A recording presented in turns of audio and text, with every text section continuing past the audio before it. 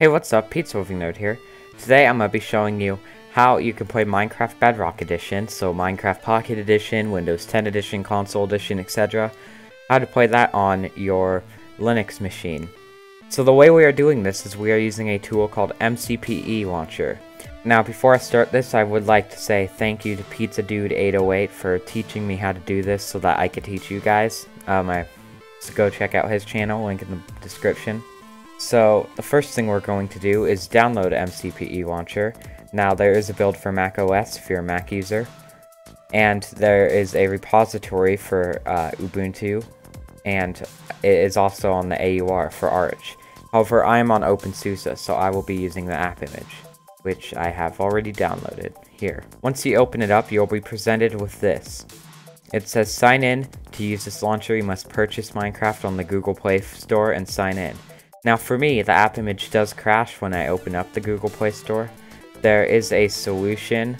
If you head over to troubleshooting, there is a solution for the app image.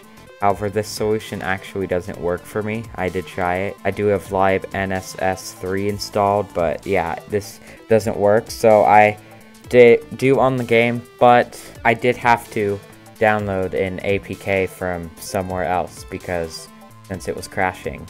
Now, please, if you do what I had to do, because it was crashing, please make sure you own it on either the Play Store or the Amazon App Store. I do own Minecraft, as you can see here, it's installed.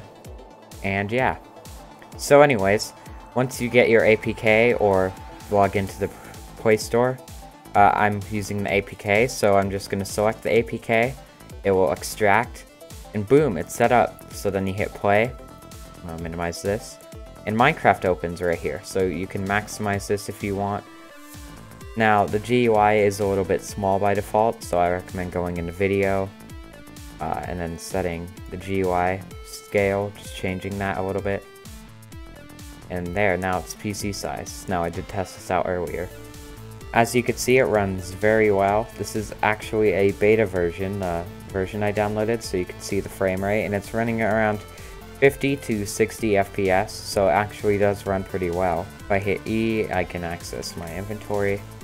So yeah, it's just normal Minecraft Bedrock Edition. So this could be good if your computer can't run Java Edition very well, although I haven't tested it on a computer that can't run Java Edition very well. But Bedrock Edition tends to be a lot more lighter than Java Edition. If you look at some of the benchmarks on Bedrock Edition usually runs better. Overall, this is pretty cool, and I actually really like this program. So yeah, go check it out if you'd like Minecraft Bedrock Edition on Linux. And thank you for watching, and I'll see you in the next one.